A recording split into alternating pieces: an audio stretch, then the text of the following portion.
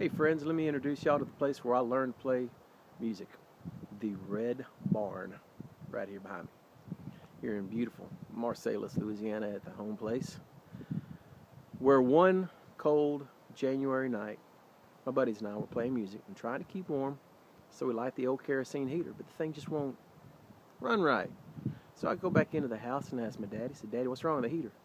"It's running, but it's not running right." He says, "Boy, did you put fuel in it?" "Well, yeah, Dad, I put fuel in it." He said, "What can did you use?" I said, "I used the red can. It's got the kerosene." He said, "Boy, I changed cans. That's got gasoline in it now. You put gasoline in the kerosene heater." I said, "Oh my God, the plate's going to blow up. So what are we going to do?" He said, "You're going to go out there and turn that thing off." Which, of course, I always did what my dad said, well, pretty much. So I went out there and turned it off. Well, if you don't know anything about kerosene heaters, the way you turn it off is you take the big dial and you turn it, and it pulls the wick down into the kettle containing the gasoline, which leads me to the conclusion that when a man has 5 kids, he starts at some point thinking, if I lose one, I still got 4 more.